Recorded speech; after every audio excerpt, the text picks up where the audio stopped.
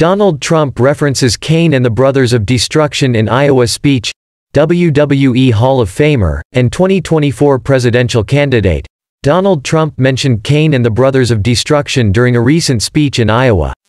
Election season is heating up in the United States, with the leading Republican candidates hoping for good showings in Monday's Iowa caucus.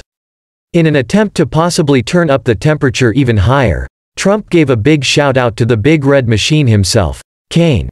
Trump, a WWE Hall of Famer in his own right, spoke highly of Kane, real name Glenn Jacobs, speaking highly of both his in-ring and political career.